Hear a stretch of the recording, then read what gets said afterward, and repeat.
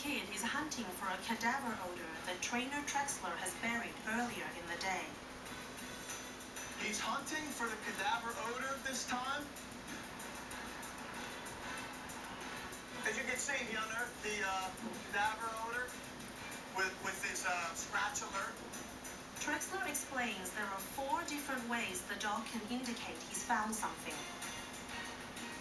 The first is a breathing change.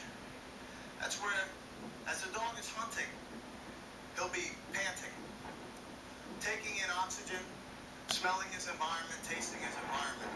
When he smells what he's trained to find, a lot of times he'll close his mouth, focus the breathing in through the nose. If he shows continued interest in one area, that's another part of the alert. The third part is a body language change. And what that is you can see he's kind of trotting around here at the same or similar pace. When he gets into that odor, let's say he's running past it, he'll oftentimes throw the brakes on. He may do a stutter step where he just misses a step, or he may slam on the brakes and totally change direction radically.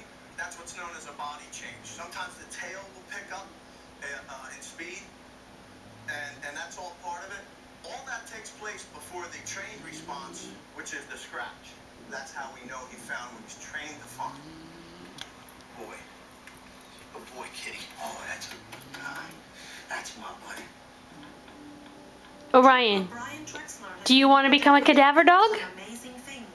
You want to do a cadaver dog? Huh? Is that what you're watching? Cadaver dog?